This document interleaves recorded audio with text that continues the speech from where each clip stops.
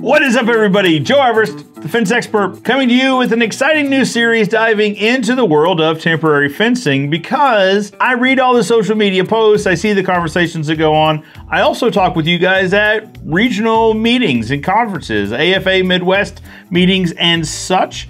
And temporary fencing seems to be a pretty consistent topic of discussion. Both contractors wanting to get into temporary fencing, as well as established contractors wanting to scale up their temporary fencing. So I thought, what better way to dive into this discussion than creating a series talking about the wild world of temporary fencing.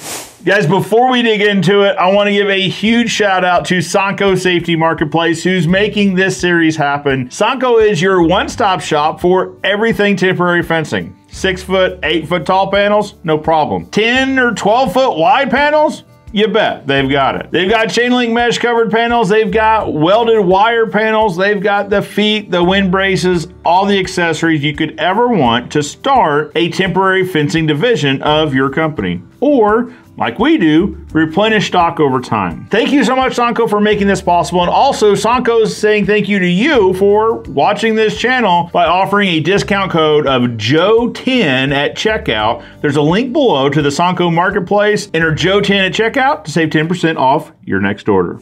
All right, guys, the first episode in this series is basically just, why would you want to get into temporary fencing? Well, for me, the big reason was revenue. Not just additional revenue.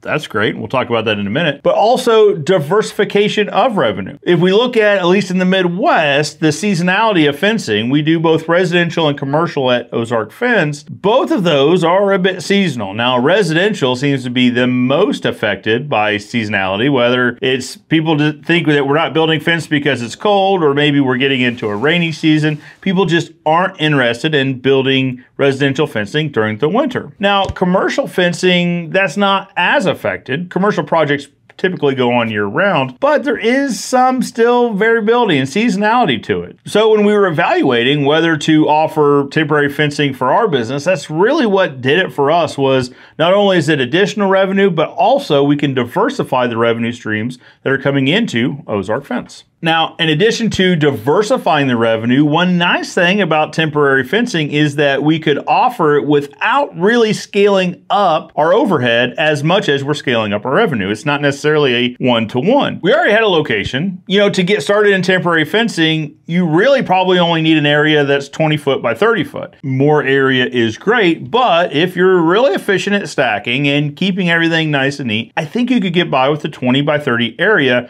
to lay down fence panels, feet, sandbags, or weighted feet, however it is you decide is best for you. It doesn't take that much extra space. We already had the space. It also doesn't take additional staff to do it, additional team members. We pull typically from either our installation team members, whether it be residential or commercial, or our shop team members here, the support personnel here on site. Depending on the day and who's on what project, we can really pull from whichever bucket of team members we have to go out and install these fencing panels. So we're able to start bringing in, as we said, diversified revenue, recurring revenue. We'll talk about that in a little bit as well, without a lot of additional resources. Like I said, we had the space, we had the team members. It was really just adding that service. Now, there is training that goes along with it. In episodes to come, we'll talk about processes, systems, checklists, that sort of thing. You do need some foundational just infrastructure as far as systems and processes, but you don't need a lot of additional resources to bring in this revenue. Now, while it may not require a lot of additional resources, as we already talked about, it does require some, a little bit of space. You will need team members to set it up, or yourself and helpers, depending on how you're set up. You'll also need to look at your insurance coverage, because you're getting into the world of commercial fencing, and a lot of times commercial contractors and commercial customers themselves require their contractors to hold a certain minimum level of insurance. Now, depending on your insurance agent or brokerage and how you set up your insurance program, you may already have these minimum requirements, but it's important to have a conversation with them, and also likely a couple general contractors in your area, to get really familiar with the minimum requirements for insurance. Relay those back to your insurance agent or brokerage. You will need a minimum level of insurance to get onto the jobs, both in general liability, typically also automobile, as well as workman's compensation compensation coverage. One thing you likely don't have yet, if you haven't gotten into the world of commercial fencing through temporary fencing or otherwise, is OSHA training. So typically most commercial job sites are going to require a minimum of an OSHA 10-hour program, at least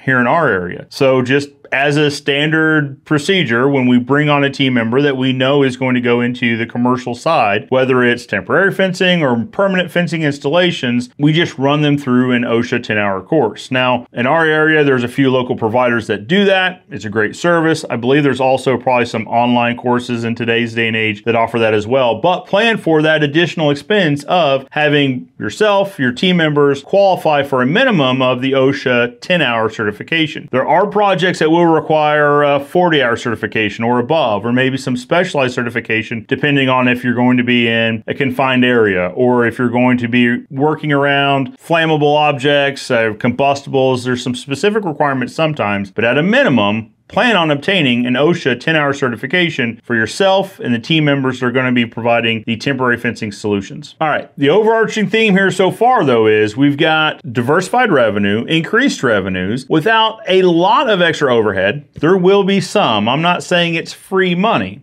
Never is. But the overhead doesn't keep pace with the additional revenue. You'll need some, but not as much as the rest of your business. If we increase the revenue, only slightly increase the overhead, that means ideally more of that revenue ends up at the bottom line, the net profit for your business, which is, for us, the reason we got into temporary fencing. Not a lot of extra overhead required, not a lot of extra team members, processes, not a lot of extra equipment needed, but we could have a serious impact on our bottom line, the net profit of our business.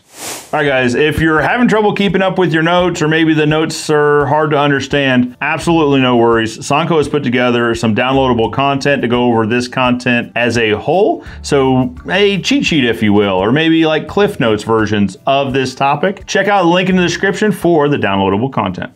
The third benefit or thing to consider when you're getting into offering, or when you're considering offering temporary fencing, is that it's a pretty easy upsell. If you're already doing commercial work, it's as easy as saying to that commercial client or general contractor, hey, did you know that we also offer temporary fencing? If it's a general contractor, it's as easy as asking them to put you under the category for temporary site fencing, so that when a plan has it in it, you automatically get notified to include that as a separate line item in your proposal. Increasingly, commercial sites are being required to have temporary fencing, whether it's by their insurance company or local regulations. A minimum of a secured laydown area is typical, but what we're seeing in our area is the entire perimeter needs to be secured, at least during the majority of the initial phases of construction. We typically are called back out to remove it after walls are up and everything's roughed in. The insurance companies are typically comfortable once it's got windows and doors that can be locked, that temporary fencing comes down. But what we found is more and more customers are requesting to have temporary fencing because their job sites are required to have some level of temporary fencing. The demand is out there, and if you're already doing commercial fence, it's pretty easy to get into. Now, if you're not already offering commercial fencing as a service or as part of your business, temporary fencing could be a great way to tiptoe into the commercial market. It's as literally as easy as reaching out to general contractors and letting them know that you meet the general insurance requirements because you've done your homework. You have your OSHA certifications because you know in your region that these are required, whether it's 10-hour, 40-hour, etc., and that you've got the manpower and the products ready to secure laydown areas or sites. Sometimes you can give them specifics of, I can cover projects up to this size. Largely, that doesn't matter. If you just ask to be put on the bid list for temporary site security, then next time a bid comes up, you'll get an email. Typically, it's an email with a link to a Google Drive or a Dropbox or a bidding software to where you can do all your takeoffs, come up with a proposal for the temporary fencing. We'll get into figuring out your numbers later on, and submit your bid package. You can also notate that you're not going to bid that particular project, but that you'd like to bid projects in the future. Say if you're just getting into this and it's a perimeter that's several thousand feet, and you're just not ready for that kind of investment for one project, you simply decline to bid, but let them know that you'd be happy to bid projects in the future. You can realistically decide which projects you want to get involved with, and let the contractors know, if you so choose, you're willing to bid smaller projects or you're willing to bid closer projects, whatever the reason. Most of general contractors right now are just thrilled that you're willing to consider bidding on the projects. A lot of the projects we get right now, we are the bidder on. I have a feeling in your neck of the woods, depending on the area, of course, you might be the same way. It's really easy to get into simply by reaching out to general contractors and letting them know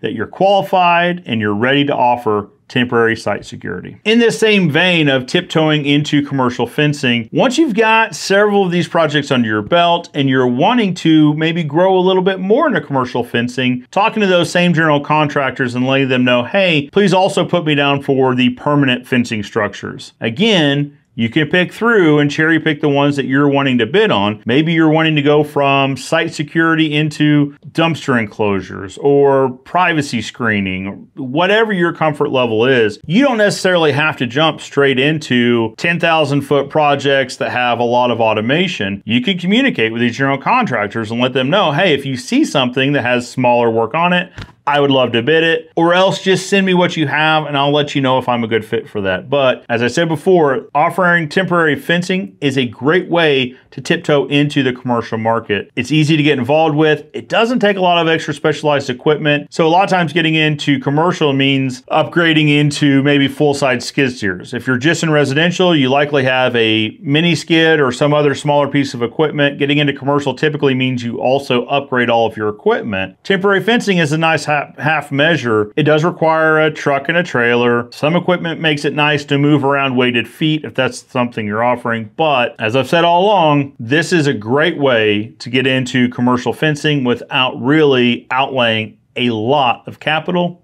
and resources. Now, we've spent a lot of time talking about how this is good for you, the contractor. I mean, ultimately, it needs to make sense on your end, but this is also good for the client. Whether you're working directly for commercial clients or working through a general contractor, they both tend to want to deal with as few vendors as possible. Ideally, the reason commercial clients go with general contractors typically is they don't want to manage the project. They want one point of contact to deal with for either the construction or the remodeling or the expansion of their project. The general contractors are much the same. If they can deal with as few contractors as possible, they'll do that. So the general contractors will often weight bid submissions with that thought in mind, to where if they have 3 different contractors, one offering temporary fencing or just temporary site services, one offering some of the permanent fence but not others, and then a third offering whatever remainder, or they have one bidder that offers all 3 services, typically they'll give weight to the one bidder that covers all 3 services. Now, your experience may vary. This may not apply to every contractor or every general contractor in the States, but in our experience,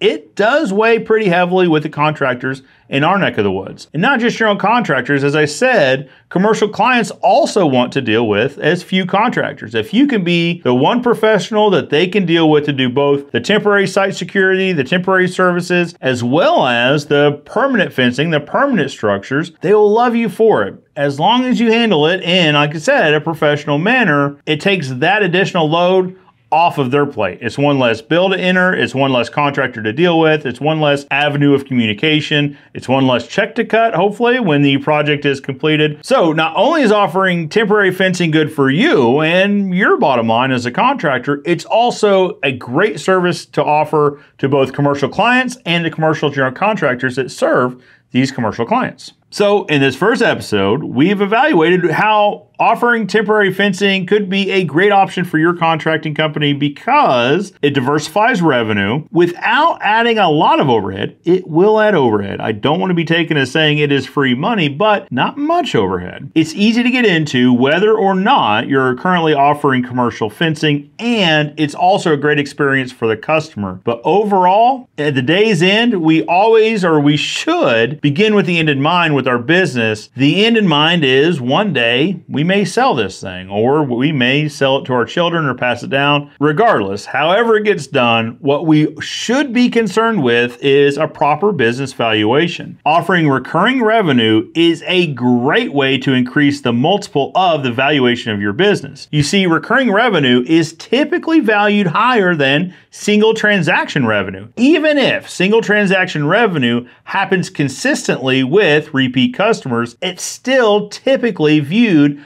at a lower multiple. Don't hear that just because you add recurring revenue, you double the value of your business. It's not that great. And it does require work. But recurring revenue with repeatable systems and processes will increase the overall value of your business. To go over these different types of processes and systems, stay tuned for additional pieces of content coming your way in the future. For now, Joe Everest, the fence expert, reminding you that good fences make good neighbors, and I'll see you next time.